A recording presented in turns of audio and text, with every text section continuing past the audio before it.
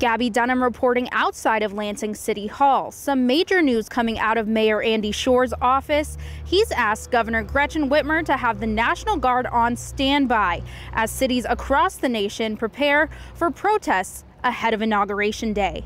We want Trump! We want Trump! We want Trump! Lansing City Council President Peter Spatafor called on Mayor Schor to request help from the National Guard to prepare for the worst. We're the state capital.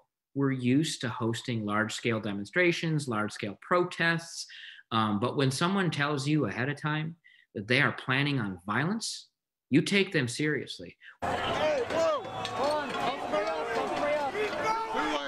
Law enforcement officials have reported plans for protests in Washington, D.C. and all 50 state capitals this weekend through Inauguration Day. They're obviously looking at open source things. They're going through and following up in some of these chat rooms and some of these places where extremists tend to coalesce in the dark corners of the web. In a written statement, Mayor Schor said, "I'm a firm believer in the First Amendment right to protest at our state capitol, but let me be clear, this does not mean that anyone has a right to incite violence or destruction in Lansing's downtown."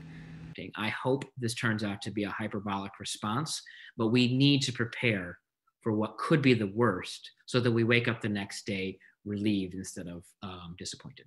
Mayor Schor is assuring Lansing residents that the Lansing Police Department is working with the Michigan State Police and other police agencies to ensure the security and safety of downtown residents.